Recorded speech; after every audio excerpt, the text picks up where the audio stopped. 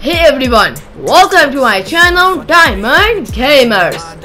Today in this video I am going to show you how to build a smelter that will make your smelting easy and not even time taking.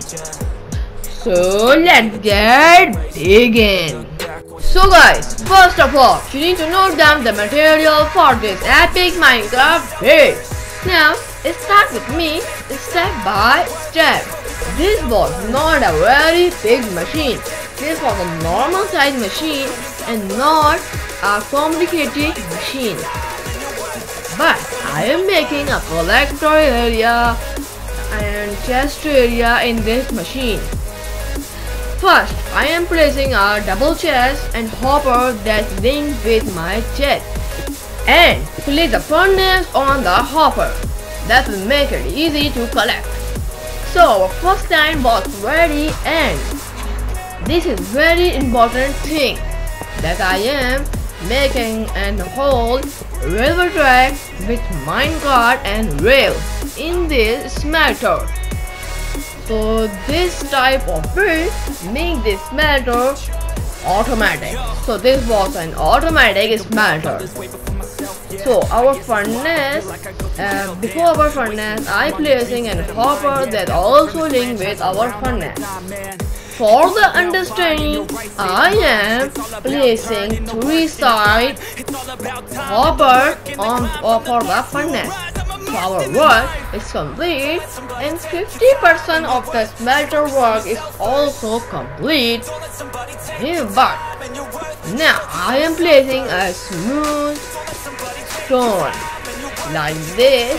You need to follow me step by step and watch this video till the end so you can make this smelter in your own Minecraft world to make your smelting easy and not even time taking, because in the smelting you have to go to the furnace and place coal and place the thing that you can smelt. So this was a time-taking process. But if you build this machine, so this was not even a time-taking project. This was complete in 2 to 3 seconds. So now this is a time for placing a railway track on this smelter. So this will make this smelter automatic. And I am placing a rail on the hopper. And this whole thing will you understand after the building of this build. I am placing a minecart with hopper that will take the coal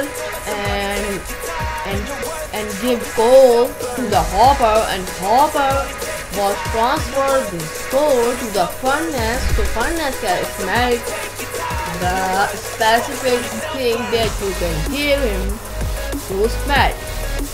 Like this. This was a little bit difficult, but if you follow Diamond Gamers, so this was make you very easy.